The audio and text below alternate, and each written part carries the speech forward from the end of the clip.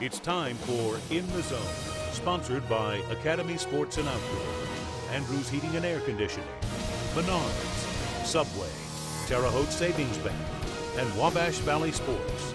Now with the best gridiron show in the Wabash Valley, Rick Semler and Casey Miller.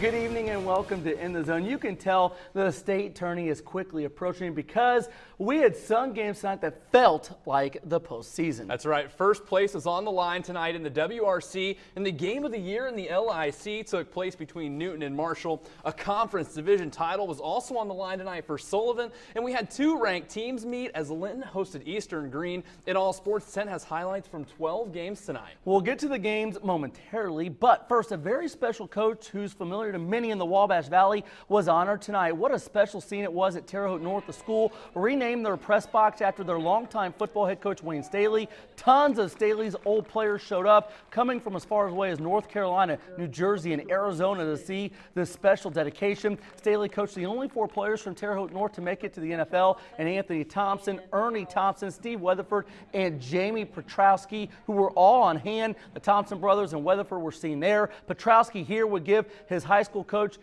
Indianapolis Colts head coach Chuck Pagano's book with a personal message inside of it from the Colts coach. Staley's the school's all-time winningest coach with 103 victories, and according to his former players, it's only fitting to have the Wayne Staley press box after all the lives he impacted at Terre Haute North. So he ranks high, very high, in my life in terms of football and what it means to be a coach. Even when I was coaching at IU, I just loved how Coach Staley would coach with passion. I've had great coaches in Tom Coughlin, Sean Payton, Jack Del Rio, but without question, he's the toughest man I've ever met, and anytime I hit any adversity in my life, there's never a negotiation in my mind what to do, and I learned that from him. He's a very, very tough man, and he inspired and motivated a lot more people than just myself. You know the Terre Haute North team would love to win in honor of Coach Staley. The Patriots hosted Perry Meridian in a Conference Indiana game. Very first offensive play of the game for Terre Haute North. Nathan Barrett rips off a 31-yard gain. I was thinking it was going to be a big night for the Patriots. Same drive, 3rd and 8 for North.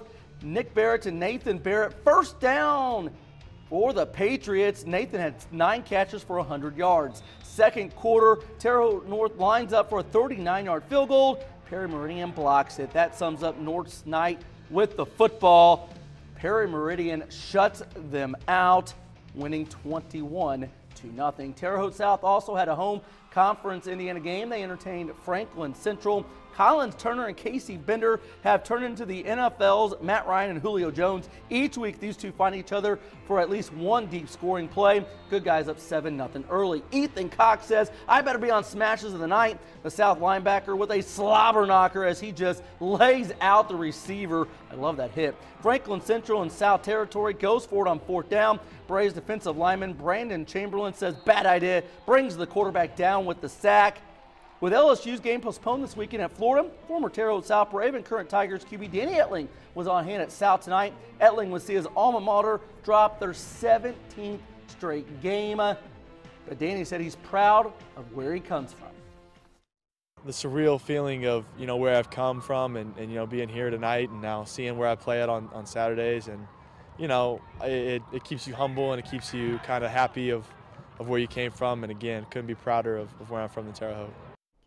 It's gotten to the point where it's just ridiculous with Linton. The last 4 weeks, the closest game the Miners have played is a 53-point win. Maybe the 1A second-ranked Miners could finally get a test tonight from 12th-ranked Eastern Green. These two ranked teams collided in Miner territory this evening. Late first quarter, Tyler Muir on the quarterback keeper almost gets tripped up but stays on his feet, and he's just way too fast for these kids. Muir all the way to the house to give the Miners a 2-touchdown lead. Second quarter now, this play is just unreal. Watch Tyler Muir dancing around defenders. This kid cutting through the Thunderbirds defense like a hot knife through butter. They had Dancing with the Stars in Terre Haute. Yeah. He should have signed up. It was a big run. He's just short of the goal line. Kendall Williams going to get credit for the touchdown with the short run there, but that one was all Tyler Muir.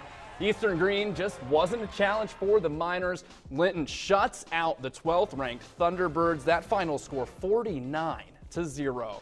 And coming up next, we have highlights from the huge WRC showdown between North Vermilion and Fountain Central. Plus stops at West Vigo, Northview, Rockville, and South Vermilion when In the Zone returns.